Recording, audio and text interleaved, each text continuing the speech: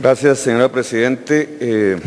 Vamos a empezar sin mayor introducción. Indudablemente este debate pues estaba preparado en honor a Ingrid Betancourt, ya se hizo aquí un homenaje y leímos la parte pertinente. Hay unas segundas personas a las cuales les quisiera dedicar este personaje, son los concejales que ustedes ven en esa foto. Varios de ellos, la mayoría de los que están allí, fueron asesinados por las FARC, algunos en forma individual, otros en el recinto del Consejo cuando debatían en la Comisión de Presupuesto.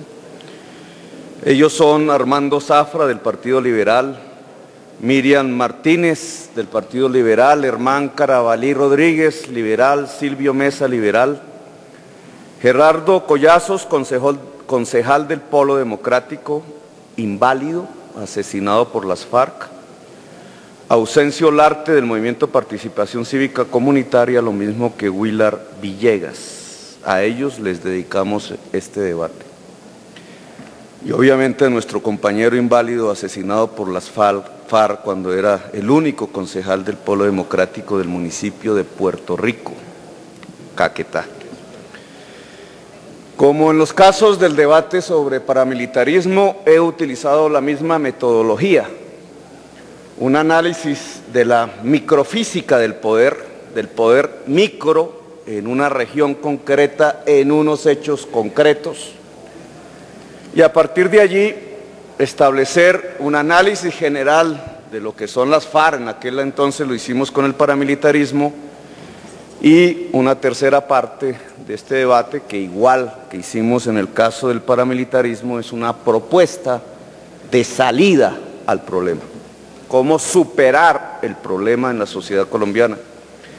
Las opiniones que voy a dar aquí son exclusivamente personales, y por tanto sobre mí recae esa responsabilidad. El hecho en concreto con que comienzo este análisis es la masacre de una familia liberal, de dirigentes liberales, la familia Turbay Cote.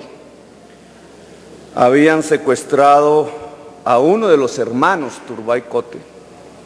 En el secuestro había muerto Rodrigo Turbay Cote, quien fue presidente de la Cámara de Representantes, la primera vez que yo asistí a ese escenario allá en los primeros años de los 90, y no pasó mucho tiempo de la muerte de Rodrigo Turbay Cote cuando, en un 29 de diciembre del año 2000, cuando se dirigían a la posesión de un alcalde electo de su grupo en el municipio de Puerto Rico Caquetá, en la carretera en Doncello, fueron interceptados sus vehículos blindados y allí asesinaron a la mamá de Rodrigo Turbay, doña Inés Cote de Turbay, a su hermano Diego Turbay Cote y sus escoltas y acompañantes.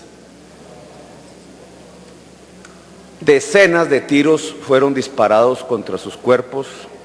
Ese es el listado de víctimas en aquella ocasión, 7 personas en estado de indefensión asesinadas. El autor material de la masacre, ¿quiénes fueron?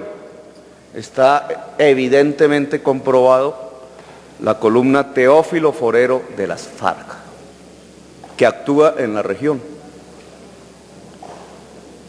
Pero no solamente esta columna asesina a una señora ya de edad, a su hijo indefenso, a un periodista y a sus escoltas, sino que alrededor de esta masacre de personas civiles en la carretera ocurren, y por esa muerte, otros hechos. Por ejemplo, en el proceso aparece la denuncia de un testigo, un señor taxista, que por el azar de la vida se encontraba en la carretera en el momento de los hechos. Ese señor taxista le informa, su nombre obviamente no lo voy a publicar aquí, le informa lo siguiente a la justicia colombiana: yo fui el primero que llegué al sitio que sellaba la vía de Puerto Rico hacia Doncello en el sitio de la masacre. Es por eso que el vehículo de mi propiedad fue grabado por todos los noticieros y en efecto se mira de primero, razón por la cual se ha basado la guerrilla de las FARC para dar muerte a los taxistas que de una u otra forma pasaron por el sitio de los hechos en momentos en que este ocurría, ya que por información de un noticiero se dijo que la masacre fueron las FARC y que unos taxistas, se decían, los habían visto. Cuando yo llegué al sitio donde estaban haciendo el levantamiento, nos reunimos con unos 5 taxistas. Detrás mío estaba el indio, otro que dicen Cháquira, estaba mi cofrito, estaba el calvo, el chimbe, otro que le dicen el indio, y pasa a otra parte de su declaración y dice: pasados unos 15 días más o menos desapareció el indio, quien fue el primero que se perdió. Se perdió un día sábado con el taxi y apareció el martes por la mañana al pie del sitio conocido como el Desquite en Puerto Rico. Muerto dentro de una bodega del carro, ya estaba descompuesto, presentaba signos de tortura y ultimado con arma de fuego. No recuerdo el nombre de él porque en el gremio nos conocemos es por el apodo. El sábado siguiente mataron a mi cofrito en el perímetro urbano de Puerto Rico. Después, como a los 8 días, mataron a un muchacho taxista de Doncello, conocido como el Calvo.